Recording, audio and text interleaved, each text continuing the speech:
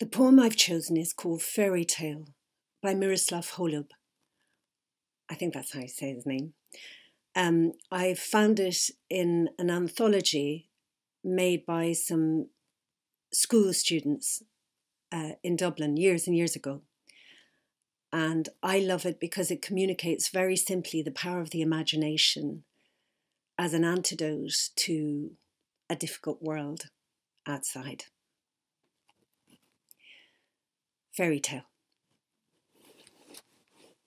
He built himself a house, his foundations, his stones, his walls, his roof overhead, his chimney and smoke, his view from the window. He made himself a garden, his fence, his thyme, his earthworm, his evening dew.